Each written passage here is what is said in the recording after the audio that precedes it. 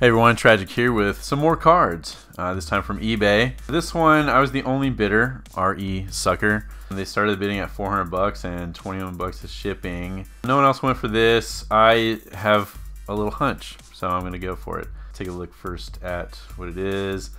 About 3,000 cards total. We'll supply more pictures if asked. We'll throw in some Magic magazines too. So here's the thing, I did ask for more pictures, they never responded. So that should have been a red flag, but I kind of just couldn't handle my curiosity, so I went for it anyway. Let's see what it is. This Stronghold Binder looks really cool. I kind of just want it. And hopefully there's no football cards in there. I'm not into those.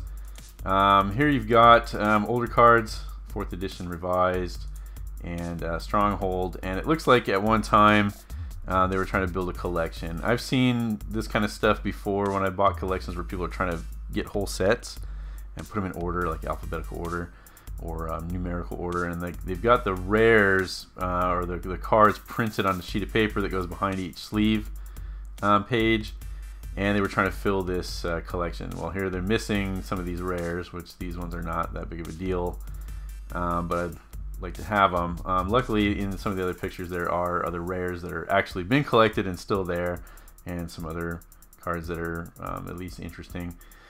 So you've got Stronghold and looks like 4th edition, maybe 5th edition, and some Urza Saga, and at least there are rares here. They haven't been fully pulled out. Or I'm kind of hoping that what this is an attempt at a full set from years ago, and it's not actually been picked for anything good that might actually be left here. But I'm totally gambling as usual because nothing really great was shown. I feel like even if they had started the bidding here at 99 cents, it would have gone up pretty high just based on the fact that there are old cards in here and some of them are rares. Probably wouldn't have gone to 400, but in the past I've done okay with lots like these where the seller doesn't seem like they are commonly selling collectible items like this at all. This is this seller was selling like shoes and purses and things like that, stuff that you'd find at storage lots. So these are kind of the sellers that I try to find. So we're going to put that theory to the test right now and see if I can at least make 421 bucks out of this. Wish me luck. Okay, I'm going to go about opening this box, and let's see if we got any little bonuses here. Well, that looks like some bonuses actually. So not shown in the listing is this portal box, which doesn't feel like there's much in there, and some bags and boxes of extra cards. So I'm very thrilled to see that kind of stuff. The official guide to Portal, no cards in it. Let's see.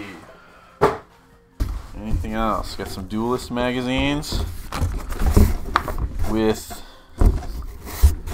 some pretty cool stuff. Maybe we'll go through these in another video and just kind of show them off. So, Inquest, sure. Ooh la la. Here we go.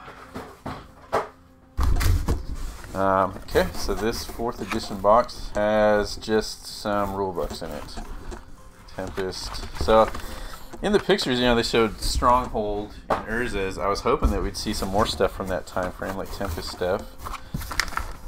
Let's see here. Here's a loose bag with sleeves. Hey, there's a counterspell right there. So there's definitely hope for this. Definitely older used cards, but I'm actually just thrilled to see that there's more than just these 2 binders that was shown. This one here, we'll do a little sneak peek. And this one here. So,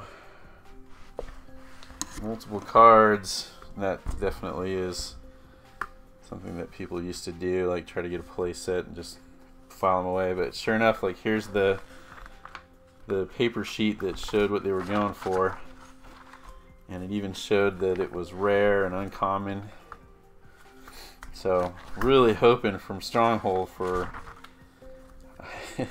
did they collect any of the heavy hitters? Well, there's an intruder alarm, so very good. We are definitely gonna have some hope here. Yep. Reigns of Power is a rare. They actually collected that one and left it here. So, should we just keep going through until we see if there's anything really good? Krovax is a rare. There we go. Grave Pact. So, I think there is going to be some value in this. I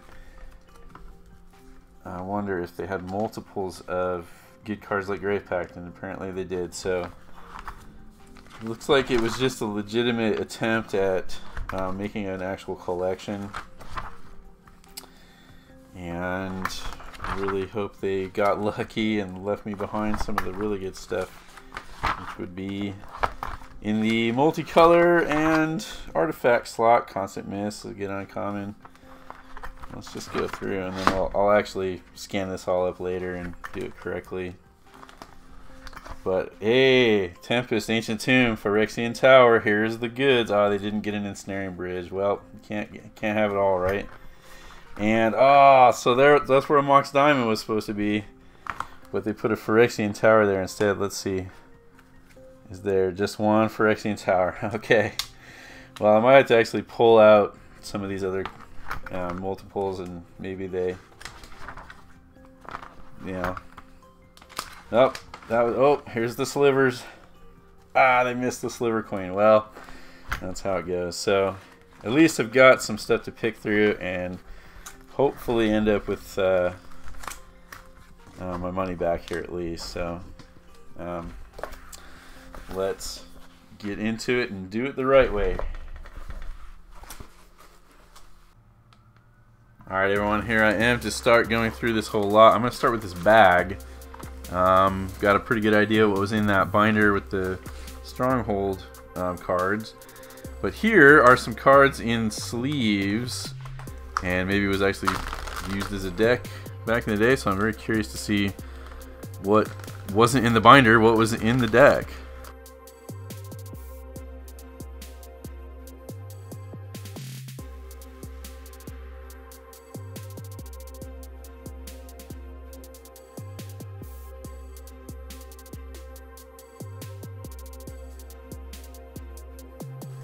Copy artifact. That is revised edition is $28 for a copy artifact. Well, that's doesn't seem right. Hold on. The low, the market, the trade-in high on a copy artifact from revised is $20. Is that correct? I'm actually going to pause. I'm going to look that up online and see if that's correct. Hang on. Okay, guys. I am honestly astonished and ashamed to admit that I did not know that copy artifact is a $20+ reserve list card from revised edition. I didn't think that it was that great, so it's definitely got some play on the back, but that's pretty decent right there. We'll put it here.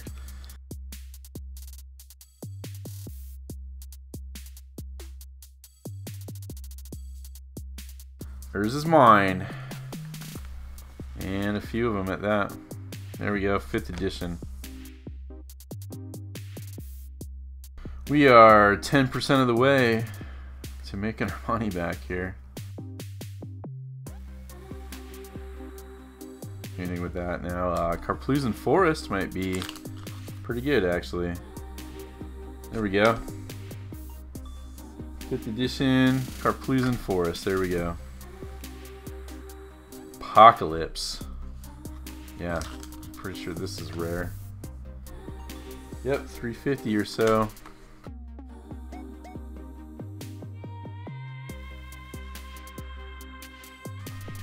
Static Orb. Whoa, now we're talking $17.99 for a rare from Tempest Static Orb. There's 2 of those. Excellent. Yeah, players cannot untap more than 2 permanents during their untap phases. I'm sure that's a lot of fun to play against in a commander game, but there we go. Put them over there.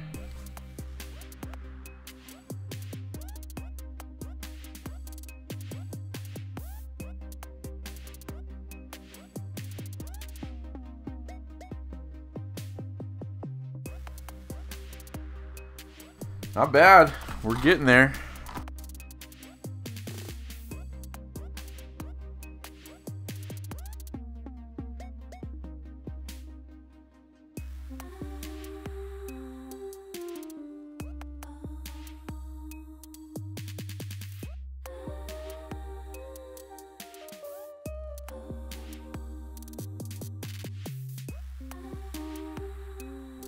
Does that look like alternate 4th edition to you? I might have to actually check on that. It really looks dark on the back there. See, like this one's lighter. This is a 5th edition, yeah. So look at the difference there. I kind of feel like this is probably alternate 4th. So I'm gonna keep those. They're way off center. I don't know if that's anything.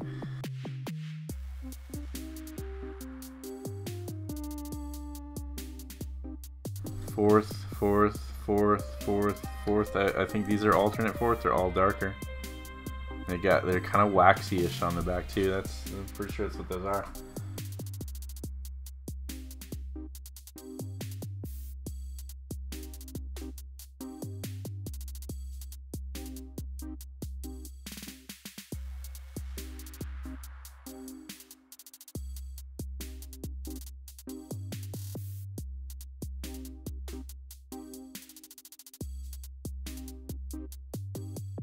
Alright, so out of that bag, I had already gotten 122 bucks worth of pretty decent stuff. I got a big stack of all old school lands that I'm going to sell on eBay.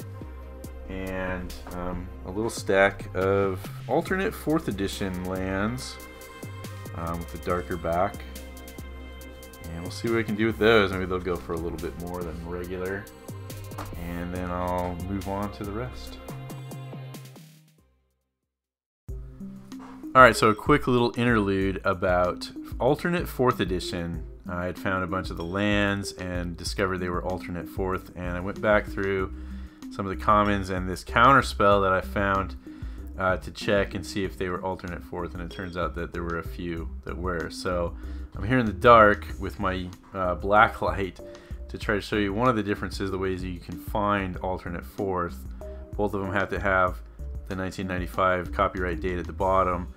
But if you can see, hopefully you can see, the ones on the left here, they shine a little bit in the black light, where the ones on the right do not. They're very like flat and not shiny under the black light. So the ones on the left are regular 4th edition. The ones on the right are alternate 4th. So that's one way to check. And turn on the light and show you some other differences.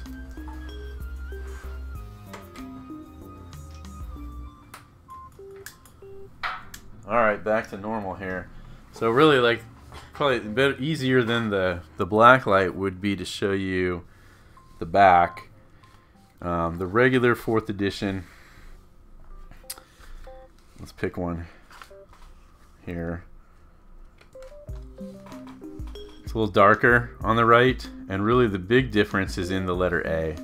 The regular edition and like all other Magic cards have this kind of bright spot here, where the alternate 4th edition does not have that. It's much darker at the top of the A. So that's a big telltale sign right there. Also, like physically here, the alternate 4th are a little bit waxy. They almost, when you really look close, they look like almost like a counterfeit card, but it is not. So why do we care? Well, the alternate 4th trend a little bit higher because it's kind of a rarity, and especially like something like a counterspell might bring a little bit more than the regular $1 or so that it's worth. Maybe I could get $5 for something like that. And definitely the basic lands are going to trend a little bit higher, especially as a group. So I'll be putting those up on eBay, and you can check them out maybe. And anyway, back to scanning. Okay, ready to continue scanning on into this football binder. And I'll be on the lookout for alternate 4th edition cards. Might have to kind of take these out of the binder. Let's grab a stack of them.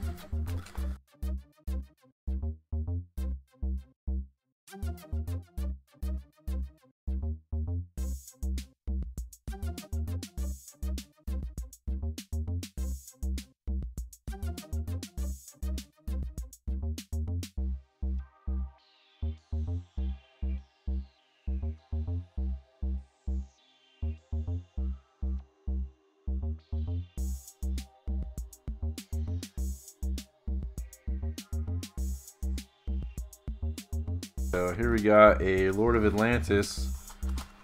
More than one. 3 Lord of Atlantises, 2 revised, and a 5th edition.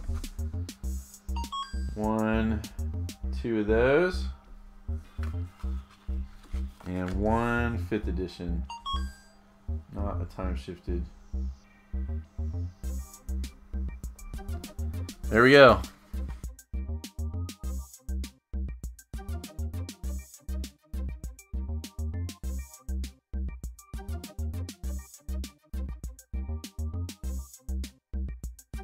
Okay, Bird Paradise and a Verduran Enchantress.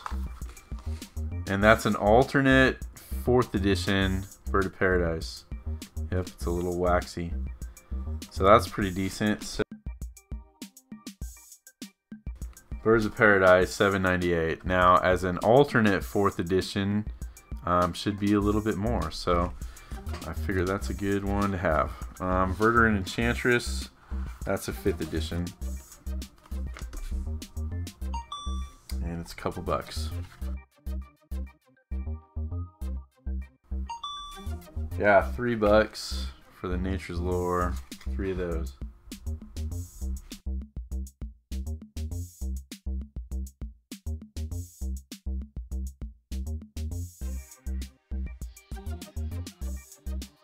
No. This binder had all the commons and just a few rares.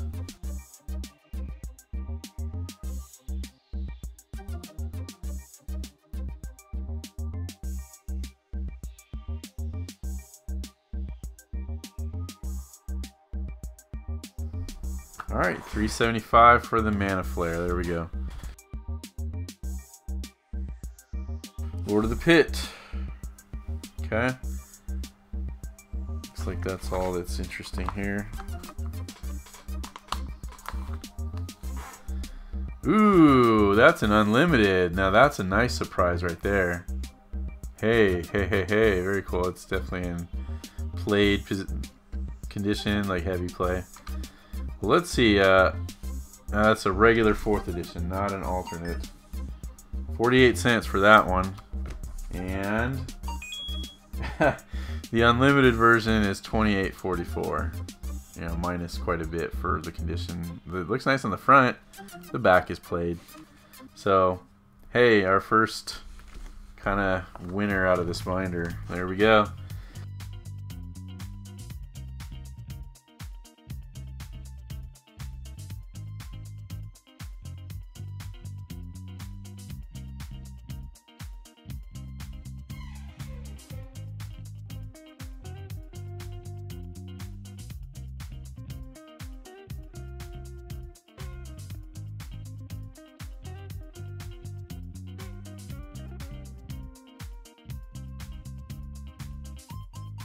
Ashnod's Altar.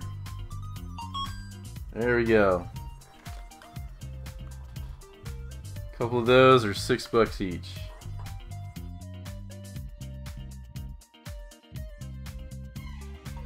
Yep, Home of Possession. Almost $4.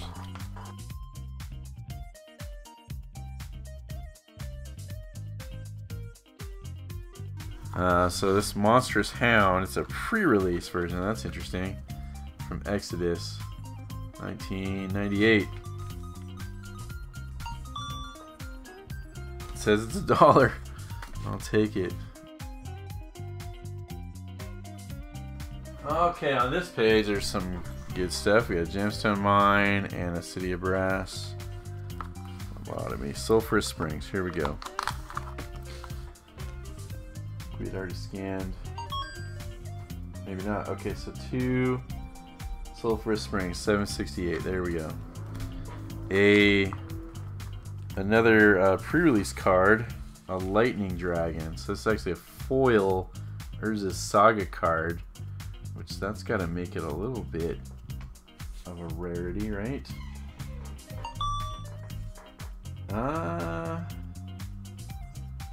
Normal. Pre-release. Oh, that's what I'm talking about there. So $31.25 for the foil pre-release There's a Saga card, and it's in great condition, so I want to put it in the sleeve right now. Ah, it's got a little chippy-doo there. Bummer. Well, otherwise it's in like really good condition. And it's a hit. Okay, Gemstone Mine. Aha, ×3. Very nice. And there's a little light play. So Weatherlight, Gemstone Mines, 1160 each. There we go. Now City of Brass. Okay, 998. Very good.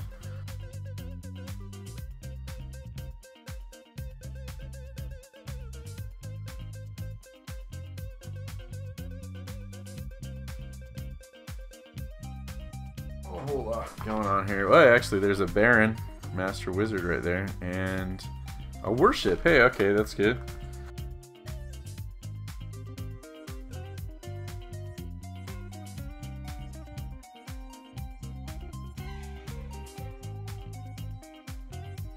So none of the good blue rares made it into this. Well, probably more appropriately, they made it out of it at one point. But Windfall's a good card, and there are 4 of them. So there we go. Play set.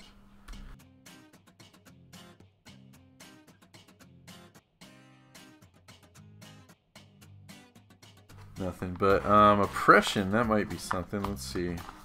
A couple of these. Yeah, there we go. A couple of $6 Oppressions.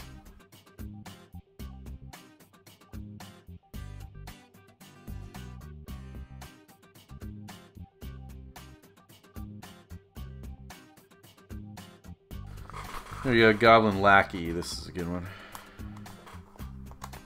Come on. I actually think I don't like messing with binders so much. There we go, $8 for a Goblin Lackey. We'll put him there. Hey, we broke even on that Goblin Lackey. I just saw that, so we made it.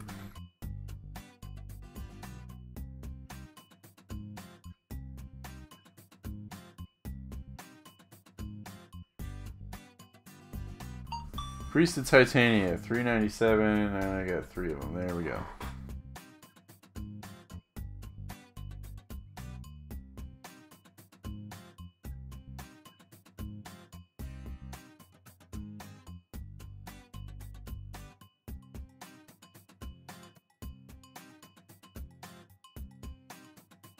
Looks like we missed out on all the big stuff from Urza's that might have been in this collection at one point, so we get all the leftovers, but at least we made it over what I paid for the lot, so broken even, and I still got that Stronghold Binder to go through, and that'll be up here soon. Okay, here's the last of it. I absolutely love this binder, this Stronghold Binder. It is really cool. I might keep it, or I might see what it'll fetch on eBay. That's kind of how these things go. Let's go ahead and just take all of it out and try to deal with it that way. Okay, here we go.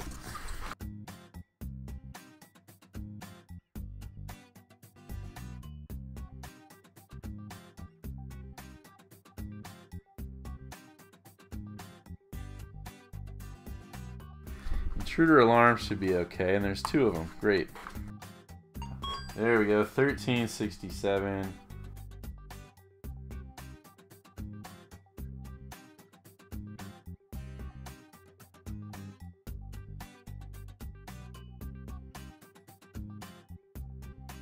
Okay, Grave Pact. That's a good one. Yeah, I think there was a couple of these. Perfect condition. There we go, 1473. 2 Grave Pacts.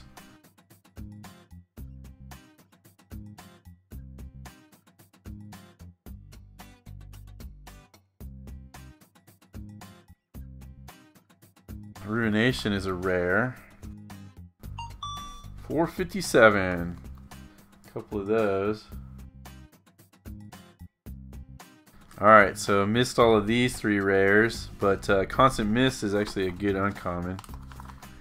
And there's a couple of those. Yep.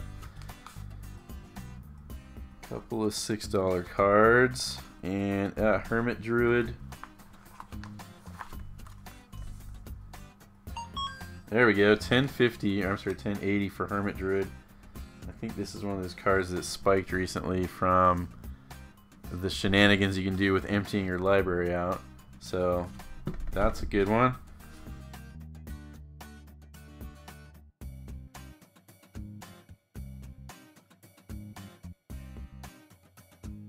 Okay, so yep, we missed the Ensnaring Bridge.